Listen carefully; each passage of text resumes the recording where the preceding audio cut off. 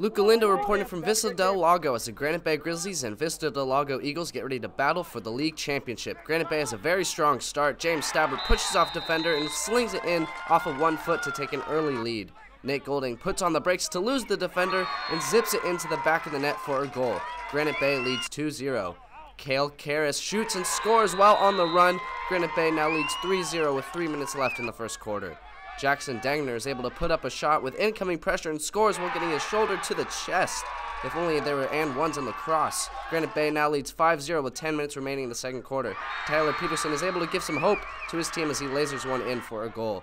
With time ticking away in the first half, Owen Peters dumps one in to score with 1 second left in the half. Vista Del Lago feeding off of some of that late momentum from the first half. Tristan Sackman scores after throwing up some fakes to get past the goalie. But Granite Bay still keeping their lead out of reach. Golding stays golden and scores his 3rd goal of the night. Sackman shooting from 20 yards out and lines it in to score. I think he was a little hyped about that one. Vista still trails 8-6 with 4 minutes left in the 3rd quarter. Sackman showing off his range again and scores his 4th goal of the night. Time runs out and Granite Bay is able to hold on to their lead to win the league championship and advance to the North Coast Section Championship. Golding's 3-goal game lead the way to a 10-9 win over Vista Del Lago.